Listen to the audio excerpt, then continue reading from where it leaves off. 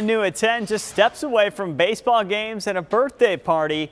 Two pigs showing up to a public park. Wild moments for people in Laveen as those two porkers were on the loose. ABC 15's John Genovese shares how the animals were finally rounded up.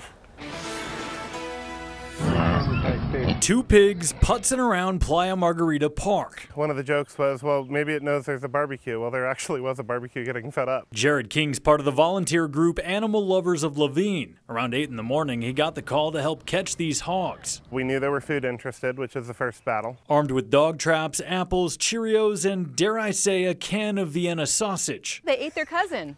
Gladly. Kenda Seavers showed up as the small swine went in the cage no problem, but catching the big squealer was a bit trickier. We just kind of took our little corner over and kept the pig contained until we could figure out what we were going to do. After calling every number they could find, a state agriculture officer pulling up to help wrangle the pesky porker. I grabbed two leads, linked them together to make a big lead, and we looped it around on itself around its midsection, and he and I pulled the pig in after we netted it because it was getting pretty rambunctious. For King and Seavers, a job well done and part of a bigger purpose. Not only can they be harmed, the people driving can be harmed. Thankfully this time, everyone okay. It's an adventure. I mean, there's never a dull moment doing it. Now the search is on for their owners, because in the eyes of the law, letting pigs loose just isn't kosher.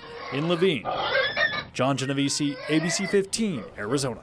I think John had a fun time with this story, putting it together. Wow, and they were big hogs too. Especially that one. I mean, but oh just my think gosh, of that. walking it You're in. at the park, and all of a sudden you just see these two pigs kind of mosey in, having a good time.